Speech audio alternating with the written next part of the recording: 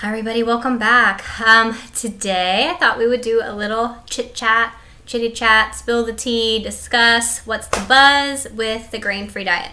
So we've had several questions on this, and so I want to go through with you guys the basics, the when, the why, the how, what's the deal with the grain-free. So basically, what is grain-free?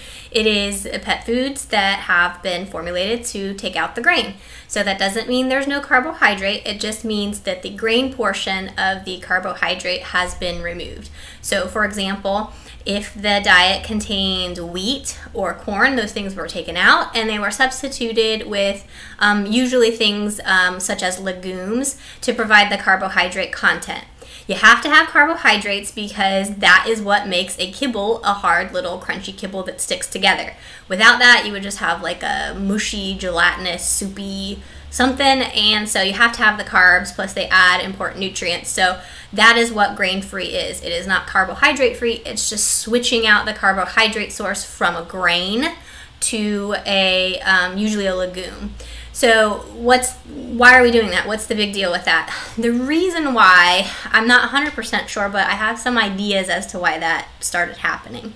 And it's because humans a couple years ago started to realize that gluten-free was beneficial for them. So certain people had certain ailments where they eliminated gluten from their diet and they felt much better.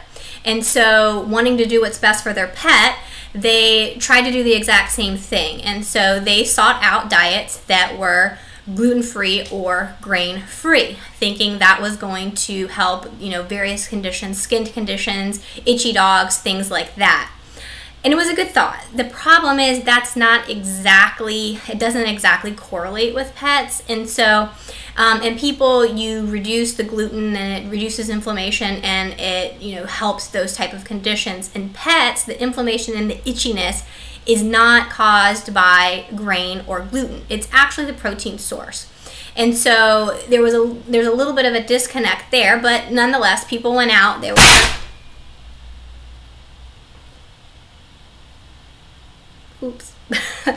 were searching for what would be something similar like that for their pets, and so they're looking for these foods, and of course the pet food companies, wanting to give people what they want, give the consumers what they want, they started producing these grain-free diets, and they were selling and they were selling and they were selling. So more companies were making it, and more pet food brands were starting to put the grain-free on the shelf.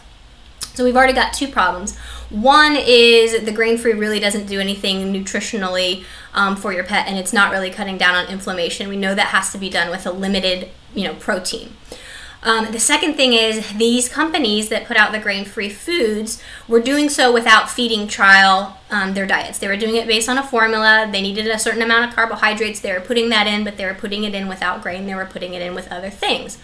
And so they, in the rush to get those things on the market, they just followed the formula and put them on the market. And that's why that AFCO statement that we're always harping on is really important, because it tells you right there which companies have done feeding trials to see if the food has exactly what is necessary to be safely fed and do what the package label says it does, versus just following a formula. And so we will flash up maybe here somewhere the list of pet foods that were implicated in the problems of grain-free feeding. So FDA got involved when we started noticing issues in the veterinary community with grain-free, and they did some research, and this is the list of companies that had the most issues. And if you go through this list, you'll see that these are companies that did not do feeding trials on their foods. And so there are 3 companies that traditionally do feeding trials, and these are the ones we generally recommend, and you will notice they do not have grain-free on their profile, and that's Purina, Hill Science Diet, and Royal Canin. Those are the big 3, and those are usually the 3 that we recommend because they do these feeding trials. It takes these companies a lot of time and a lot of money to conduct these feeding trials, but they do so because they know the food is going to be safe. And so they knew that the grain-free substitution was not safe, and therefore we didn't see them produce these grain-free diets. So when we say not safe, what are we talking about? Well, we have found that dogs that are fed grain-free diets have a higher incidence of developing a disease condition called dilated cardiomyopathy, or DCM. And basically that is a fancy term for saying the muscle of the heart has become dilated and floppy, and therefore when you have floppy muscles, they don't contract properly. And so if your heart doesn't contract properly, that is something that will lead to congestive heart failure. And so there was a study done by UC Davis, and I'll link that down below and maybe flash it here somewhere on the screen. They were the first study that was done that showed this condition linked with grain-free. And the long and the short of it is they took a group of golden retrievers that all developed dilated cardiomyopathy. They were not related genetically at all, and they found the only link was that all these golden retrievers were fed a grain-free diet. And so a lot of research has been done, and a lot of companies have now jumped on board with investigating this, and so you can find a lot of research out there, but that was the pilot study that discussed why grain-free was bad. And so that's why the veterinary community no longer recommends feeding your pet grain-free. One, it does not accomplish anything as far as reducing inflammation or treating skin disease or any other type of allergies, because those are usually protein related in dogs. And the second is it can actually cause heart disease. And so now that was a really long explanation on why we want to avoid grain-free. We want to stick with foods that have undergone feeding trials, and we want to consult with our veterinarian before we make a diet change with our pet, because we will be able to help you work through your pet's individual problems. That's what we're here for, and that's what we want to do, and that's what we like to do. So ask us. We're happy to help you guys.